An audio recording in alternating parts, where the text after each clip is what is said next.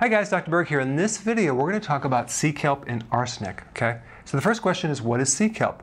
Well, it's a sea vegetable. It contains not just a lot of the trace minerals, including iodine, which helps the thyroid and decreases estrogen, but it also contains amino acids. It contains a lot of the B vitamins. So it's a great nutrient dense food.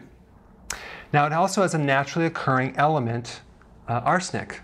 So in nature, arsenic is in the soils. So plants do absorb all trace minerals, but it's in an organic form. But the definition of organic in this sense is different than certified organic. Okay, so I'm going to explain the two different definitions if you're not familiar with that.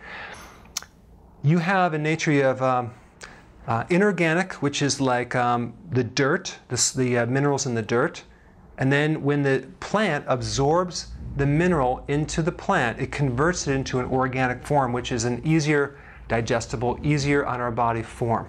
Okay, so it's a safer form than elemental or inorganic minerals. Okay, so it's it's totally okay to consume if it's an organic form. The amount the EPA listed for toxic effects would be over 15 micrograms. The sea kelp that I use is about 0.225 micrograms. It's not even on the radar. It's so small, okay? And it's an organic form. It's totally safe. People have been consuming sea kelp for hundreds and hundreds of years.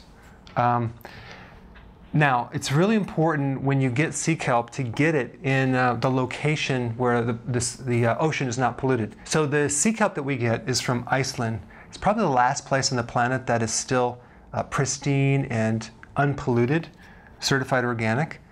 But if you're concerned about having arsenic, there's very small amounts. So I hope that clarified that question, and put your comments down below. Hey, you probably already subscribed, but if you haven't, press this little button down below and I will keep you updated.